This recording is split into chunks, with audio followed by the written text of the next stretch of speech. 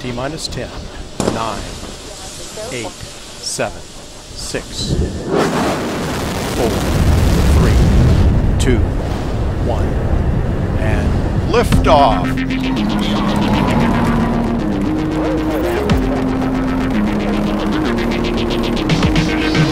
When NASA's new launch system, SLS, has its first flight, known as Exploration Mission 1, it will carry the unmanned Orion spacecraft on a voyage to the Moon and back. It will also be carrying multiple small spacecraft as secondary payloads.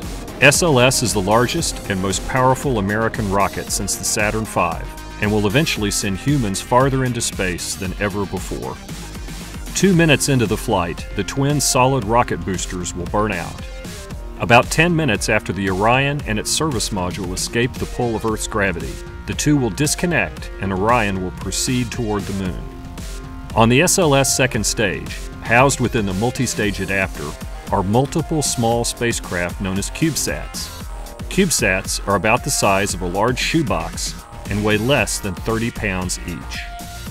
SLS is carrying these cubesats piggyback, which will give them a low-cost ride into deep space. Once Orion is a safe distance away, the small payloads will begin to be deployed. The dispensers on the adapter ring completely isolate the CubeSats from the SLS. They require no power and operate completely independently of the rocket. One of these CubeSats is called Near-Earth Asteroid Scout, or NEA Scout, and it will demonstrate a new capability for exploration: low-cost reconnaissance of asteroids. Asteroids to which we may one day send human explorers. Shortly after the NEA Scout CubeSat is ejected from the SLS, solar panels will deploy to provide the spacecraft with power. Next will be unfurled an 85 square meter solar sail. The sail, the length of a school bus, reflects sunlight and is the spacecraft's propulsion system. This is the largest solar sail ever deployed by the United States. NEA Scout will fly by the Moon, which will help send it on its way to the target asteroid.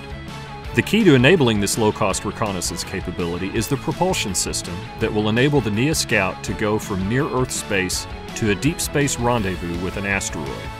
Using the sunlight pressure, NEA Scout will continuously alter its trajectory as it moves toward its asteroid rendezvous.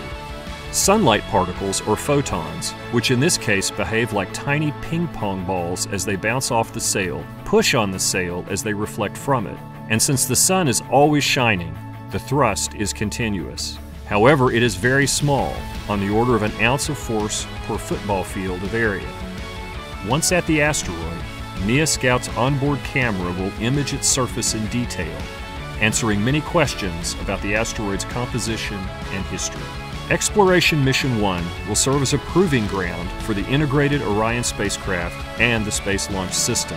In addition, it will provide an enabling capability for flying interplanetary small spacecraft for science and exploration.